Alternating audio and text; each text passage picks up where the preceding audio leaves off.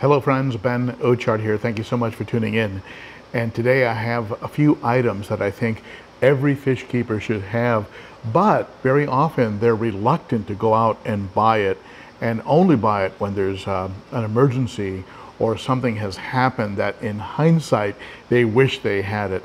And so these are the items that you should add to your Christmas list. Let's get into the list right now.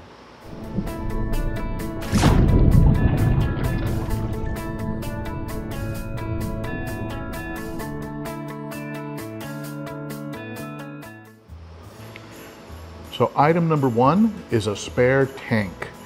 And I've talked about this in many videos, and it's one of those things, it's like a parachute, you know, you don't need it till you need it, but when you need it, you really need it. So whether it's a sick fish, an overly aggressive fish, a fish that you want to quarantine before adding to your main tank, set up a spare tank.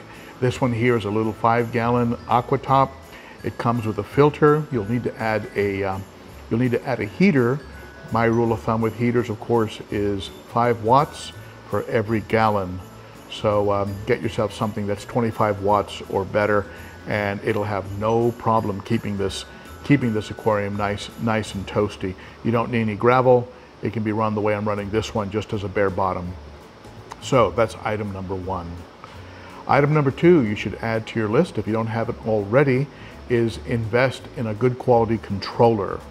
And a controller is something, for those of you not familiar, that you can plug your heater into, and then when the controller detects that your aquarium is at the desired temperature, it shuts the power off to your heater.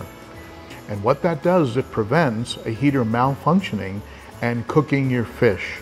If over the last 10 years I'd had $1 for every person that's told me that a heater malfunction cooked their fish, and how they were just very, very frustrated about it. If I had $1 for every one of those, I'd probably have a 1,000-gallon tank right now. So get yourself a controller. It doesn't have to be something real expensive. The one you see here, this one is from Gemco. It's about $100. It's a very heavy-duty unit with 2 outlets. So I have both heaters that are on the 210-gallon here behind me. Both of the heaters are being run through that Gemco.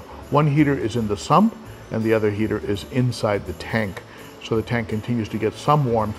When I'm servicing the sump, there's a heater on in the tank.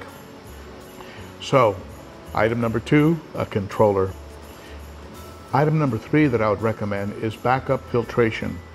And by that what I mean is a filter sitting up in a cabinet that you're not using, that you can whip out and get into action very quickly. If you have a filter that fails and you need to get it repaired, you need to run out and hope that it happens at a time when you can get to your local fish store or your big box store and buy another filter and or the part that you need. So have something spare that you can just throw in immediately that will keep the tank going, and this will save you a lot of headache. Unfortunately, no matter what the quality of the filter, from time to time, motors, pumps burn out and things of that nature. So get yourself a backup filter. Another item that I've talked about in various videos that I think is important to have around is a lithium battery powered air pump. You can see I have a couple of them here. I have one from a company called AQQA. I think AQQA is like the high end of Hygger. And I also have one from Cobalt, the Cobalt Rescue Air. Both of these are great units. The AQQA is a lot less expensive. The Hygger AQQA model doesn't have the features necessarily that the Cobalt one does. The Cobalt one has a power pack that comes with it that can run the unit for about 48 hours if you've charged it, of course, and it also, of course, has the USB connector, just like the AQQA does. But both of them, if you're transferring fish, let's say, to a friend's house or to a store somewhere, or you've picked up some fish, you put them in a bucket, and you want them to have plenty of oxygen on the way home, or you're moving, these things can run for 48 hours.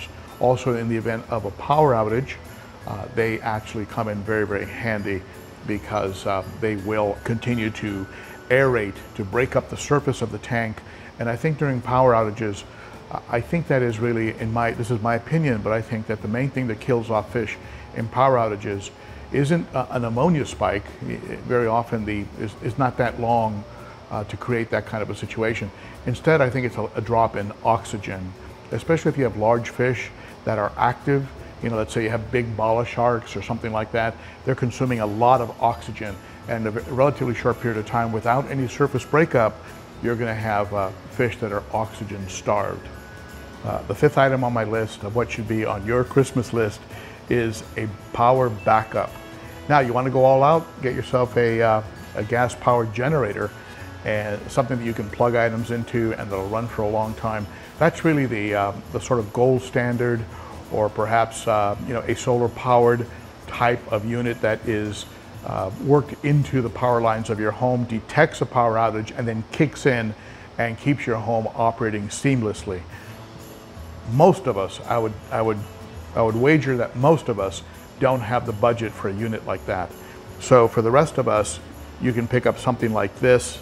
This is made by a company called All Powers, and it comes with a lot of features. You can charge your cell phone on top of it just by laying it there. It comes with a couple standard 3-prong plugs. It has some lights you can use to navigate your way under the tank or around the fish room, so you've got a little bit of a flashlight. And this little unit has run my 3 largest tanks, filtration on my 3 largest tanks, for roughly about 5 hours. So between this and the lithium battery powered air pumps in the smaller tanks, I've gone through 5-6 hour power outages without really a problem. So invest in some kind of a backup system that you can plug things into. This one can handle up to 500 watts at once. It's the smaller unit. They do have a larger unit. It also allows you to charge things with USB, different types of USB connections, and you can even add solar panels to it if you'd like to. And it also has a standard type of sort of cigarette lighter plug for that kind of thing. So at any rate, I like this one. It takes just a few hours to charge, and then once it's charged, I just keep it in the fish room. So those are my 5 items.